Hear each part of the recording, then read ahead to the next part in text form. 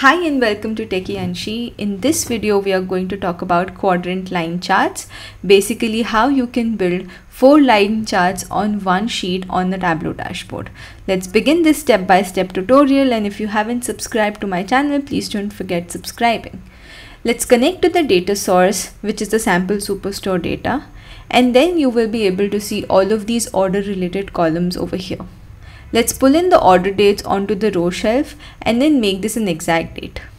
Let's move this to the column shelf. Let's pull in the sum of sales onto the row shelf. And with that, we have our line chart. We can change this to a quarterly line chart instead of an exact date line chart so that it's clutter free. Next, let's duplicate the sum of sales in the row shelf and then make this a dual axis. Once we do that, let's synchronize the axes so that both of them are synchronized. Next, on the second marks card, let's change it to a circle or a shape. When you do so, you are able to control the size of the shape or the circle that you have changed it to. If you change this to a shape, you can use any shapes that are available. It could be a circle, a square, a plus, a hexagon, or anything else that you would like to. I prefer using the circles. Next, let's change the color of the line, and then to highlight the lowest and the highest point, or the maximum and the minimum sum of sales on this line chart, we'll create a calculated field, and let's call this as max and min sales value. While comparing the maximum window value for the sum of sales with the total sum of sales, we'll be able to obtain the maximum and the minimum values of sales. Let's pull this onto the shapes or onto the colors. I'll pull this for now onto the colors, and you can see the maximum value is highlighted in orange and the minimum with red, and all the others are blue. Right? We can edit these colors and choose any colors that we like or prefer. Okay, this could be green or red or any other colors that you like to have on this particular dashboard. We'll go ahead and hide the header on the right side because that's not needed, and then I can also move this to the shape, and you could use different shape for this calculation. So for example, if you want to denote maximum with an up arrow and minimum with a down arrow, you should be able to do that. Let us also enable the labels on this, and then make sure that we are only enabling it for the minimum and the maximum values of the sum of sales. With this, we have a wireframe that's ready for the line chart. However, if I want to view the line chart by each of the regions, it is very difficult for me to compare these because they are all having their own independent axis. If I move this to the column, again this is a bit difficult because it becomes very cramped. For this, we are going to create another calculation which is called the row. This will enable us to build a quadrant like view. So we are going to create two calculations. One is the row and the other is the column. For this, I'm using an if condition and checking if the region is equal to east or the region is equal to west. Then we are going to assign it a value of 0. This is basically like a coordinate that we are giving to these two values. Similarly, I'm going to duplicate this, and okay, let's convert this to dimension and then pull it to the row shelf first. And then now let's go ahead and duplicate this and edit this to create the column calculation. For this, we'll leave the east region to have the 0 value, but we'll change the central to have again the 0 value. So what happens is, it will assign these coordinates. The east would be assigned as a 0, 0. The central would be assigned as a 1, 0 coordinate. So if I pull this column onto the column shelf, you can see 4 of these line charts getting formed, and each of them have their own specific coordinate. You can add the regions onto the detail shelf to see which region are these line charts for. For now, I don't need the tooltips, so I'm just going to remove everything out from here. And let's also do this for the other marks card. And then we don't need the headers, so let's also hide the other headers that are available on the dashboard.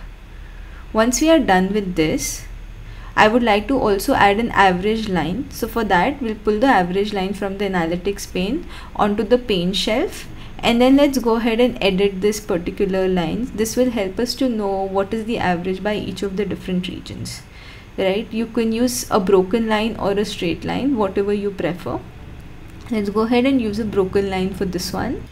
And I also don't need these labels on this average line. So let's change the label from computation to none and then click on OK. This way we'll not have any labels or values around the average. Let's edit this and make it a little bit darker. It's looking a little light for me. And also remove the grid lines from the sheets. This way you'll have a little bit neater looking line graphs.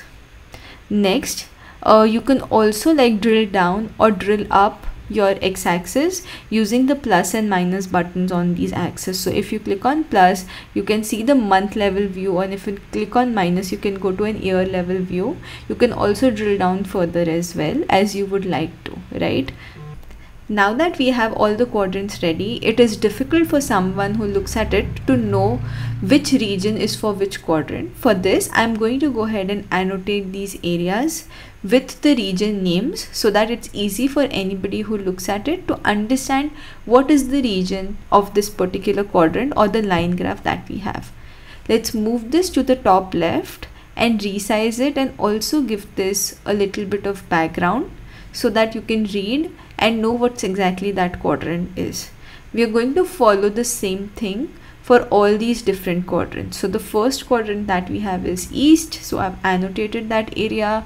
Similarly, let's go ahead and annotate for the west, which is our 0, 1 coordinate, which we created using the rows and column shelf.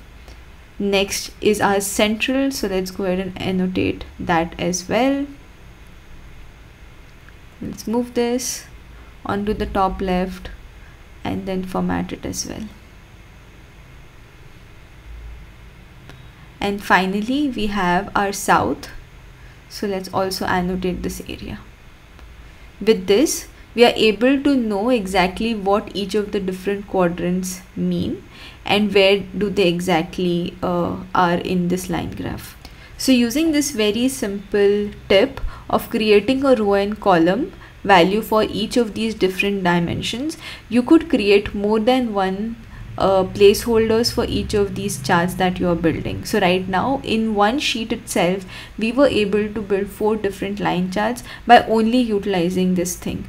You can also use the min and max values to update or use some different fields, like for example, you could use profit instead of sales, and you can build out further stories from this. So for example, if I change the sum of sales to sum of profit in my calculation, now what gets highlighted over here is basically the area, the colors is basically the places where the profit was maximum compared to the sales, right? If you see the south region, although the orange line, the orange circle out there, you'll notice that although the sales was very high, but the profit was minimum, which is a great insight that you could derive out of the data. So by using these line charts, you could derive not just insights, but be able to build multiple line charts in one sheet. I hope you guys enjoyed watching this video. If you did, please don't forget to hit the subscribe button, and do let me know your thoughts and comments in the comment section below. Reach out to me and I'm always available. Thank you so much for watching and giving your time to Techie Anshi. See you on the next one. Bye bye.